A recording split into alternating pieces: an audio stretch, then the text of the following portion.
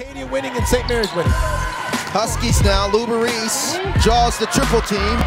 Luberis with the left hand and another three, and that finally goes. McDonald knocked Morrell nice up and under. That was a beautiful poke. Here they're right back in it. Luberis in transition. The day that she had was quite extraordinary. Quick look at the numbers there, Augie. Well, it's very even, and think about it. We've got our number 1 and number 2 defensive teams in the league. So Luberis checks in for her. That three ball fell. Smith with a wide open three. Bang! Transition basketball, and generally St. Mary's is going to win those type of games. Puts it up for three, and that's a good look. Bang!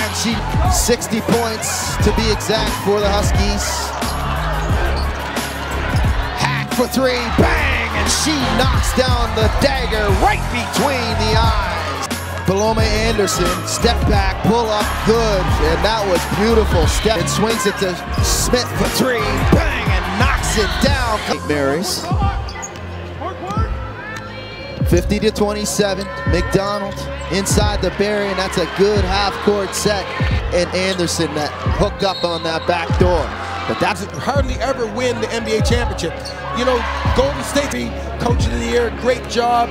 I thought that a lot of pieces showed up tonight, not just Haley McDonald, but you know, what a team to watch. Acadia has a very strong team, and things are going to change next year, but we're not at next year yet. You know, they're going to be in the finals tomorrow, and looking forward to see whoever plays against them.